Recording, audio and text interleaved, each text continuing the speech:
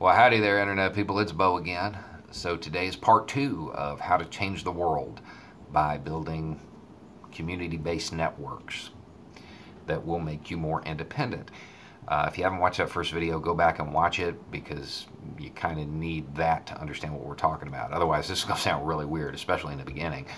Um, a lot of the comments on Facebook were concerned about the limitations of these types of networks. The reason I first became interested in them and started really thinking about them was because of something called stay-behind organizations. During the Cold War, NATO created these little networks all over Europe.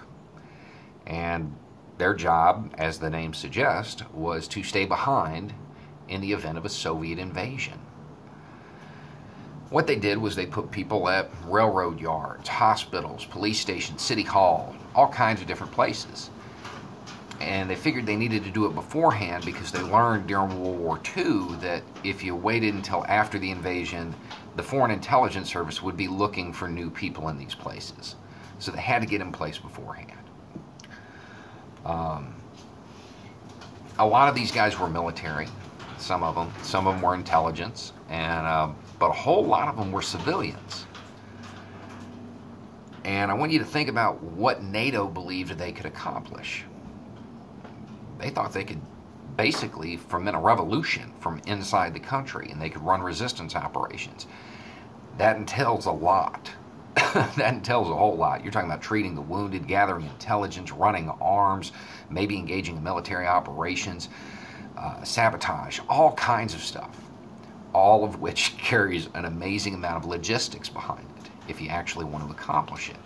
NATO was convinced that these little networks could do it, and they're set up the same way. It's a group of people come together for a cause, they accomplish it, and then they go on about their lives. Now, if you know anything about stay-behind organizations, you're probably going, you got to talk about Gladio, Bo. Yeah, okay, so there was one of these called Gladio that went off the rails. They got way out of hand. Even without an invasion, they carried out assassinations, all kinds of stuff. Not the best example, but that was one of like 50 of these things. And the thing is, though, if you take away the horror of this situation, it shows you exactly how effective they are and what they can accomplish. The logistics behind some of the stuff that they carried out was amazing. Again, I'm not saying that what they did was good. I'm just saying that it proved the theory. So are there limitations? Sure. But they're determined by the people in the network. Anything is possible if you wish hard enough. At least that's what Peter Pan said. So how do you go about starting one of these things for purposes other than, resisting an invasion? Well, you have to start off with a real self-evaluation. What do you have to offer? And what do the people in your immediate circle have to offer that you can kind of use to begin? Because that's how it has to start. It has to start with you offering to do stuff, and then in the hopes of it being reciprocated. And when you're doing that, you got to be real honest with yourself. Okay, yeah, you built a birdhouse, but are you really a carpenter? That type of thing. And then you have to get over your own hang-ups. And we see a lot of that in the comments, and we're going to talk about the three main ones. Everybody has something to offer a network like this. Everyone. Every single person. There was a comment on Facebook from somebody that had a medical issue. And the overriding theme of it is something that comes from older people a lot. And it's basically, at this point in my life, I'm broke. I am broken. I can't go out and do anything. I pretty much stay at home. Okay, but you've got decades of life experience. You have decades of experience at something. And that expertise is valuable. Sometimes it's not actually going out and swinging a hammer. It's providing the advice to make that easier. Don't sell yourself short. most cultures actually look upon older people as wise because, well, you are. And then there was a comment from a younger guy. I want to say he was 17, 16, 17, something like that. He's like, man, I want to do this, but can I do it at my age? Absolutely.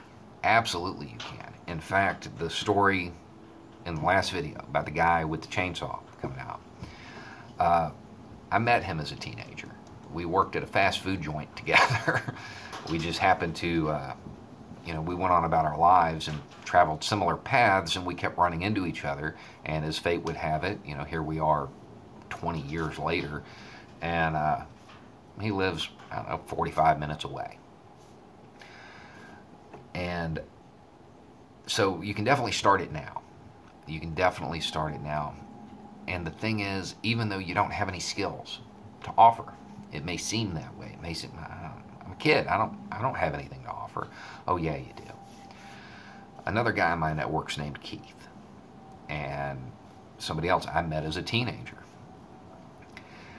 This spring, his 17-year-old boy is going to come out and help me put a fence around the property. He doesn't know how to put up a fence, but he will by the time we're done. See, at your age, you have a lot of energy, and that's very helpful to people my age. And it's very helpful to you, because if you were to start this now and were to use social media to help link up with other people in your community that need something, you can learn so much. You can get a free education. You can gather this wide array of skills just by saying, yeah, I'll help you do that.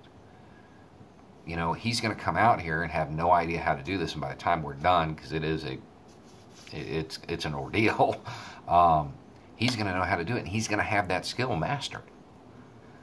So even beyond the fact that he's kind of, putting his chips into this little network of ours, he's getting something out of it right away. Knowledge. He's learning. And that's extremely empowering, especially when you're talking about becoming more independent. So yes, you can do this. When you're dealing with people that you're meeting on social media, I don't have to tell you, but I'm going to, make sure you check them out. Be safe. The other group of people that have a concern is introverts. This is easy if you're a social butterfly. Not so much if you're an introvert. Yeah, but if you're an introvert, you probably have a job that allows you to be alone most times, which means you probably have skills that other people don't have. I'm going to guess, you use social media, okay? So you can network that way, at least in the beginning. Build a digital community, very similar. And maybe you can provide computer services or whatever it is that you do via that method, so you don't have to actually meet these people. And then as time goes on and you interact with them online, you may actually end up meeting them. Just an idea to get it out there. Everybody, though, everybody has something to offer a network like this. That there are no exceptions to that. Everybody. So how do you recruit people to join your network? Well, obviously you start off with your immediate circle. That's where it begins. And that could be your friends, your coworkers, people from school. Maybe you're in a club that focuses on some hobby, and you can expand it beyond that. You can look on social media. There's a lot of local-based Facebook groups, and you could look in those. Then, another good place to find people that would be interested in this is activist communities. Those people look for the helpers, those people that are out there already doing it, getting nothing in return most times. Those people are definitely going to be interested in something like this.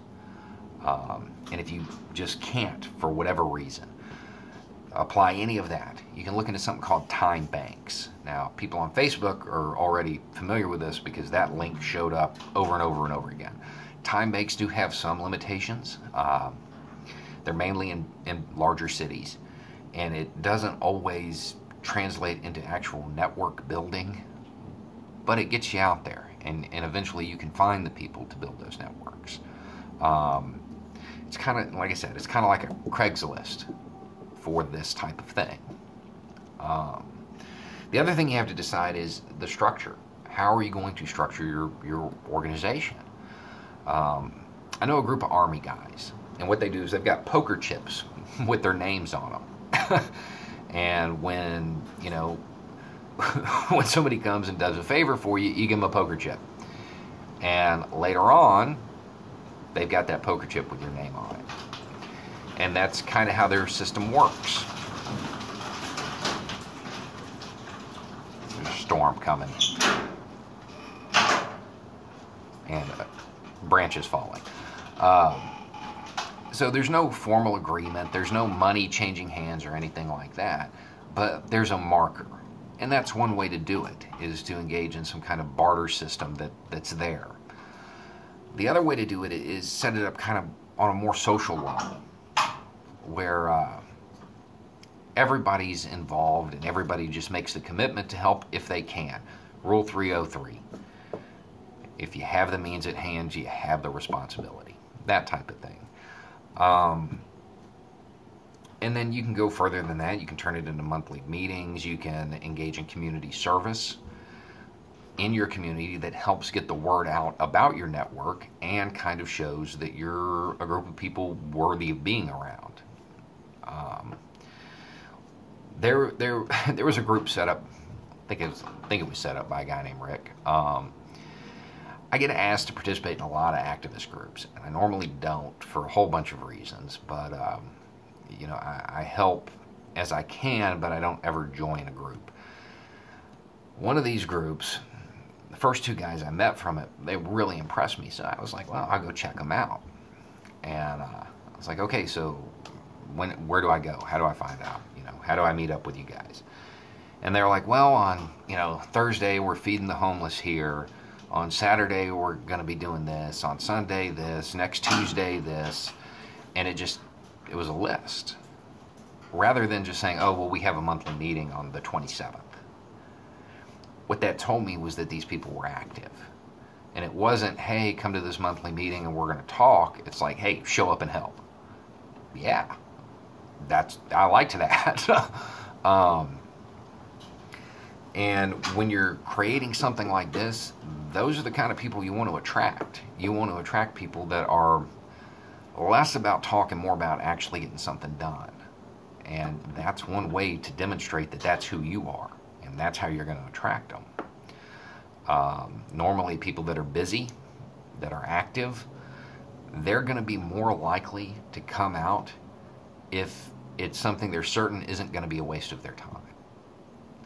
So if there's already a goal that they can get behind, like feeding the homeless, they're going to be more likely to come than going to have coffee. So those are the basics of how to set one up. Now, if you have any questions, ask. And the cool thing is in the comment section, there's other people answering the questions. That's fantastic. This little series is going to continue because not just can these little organizations and these little networks help you with the everyday things, it can be translated into things much larger than that. You know, these things, yeah, there is that barter system in play, that network of favors that can exist, but it can also help you become more financially independent by kind of backing each other up. And we're going to talk about that in the next video, because there is... most of the people who are interested in this type of things are of limited means because they see the need for it. And we're going to try to talk about some ways to maybe help increase your means. And I'm not talking about don't go to Starbucks and save the $5. I'm talking about things that might actually help. So anyway, it's just a thought. Y'all have a good night.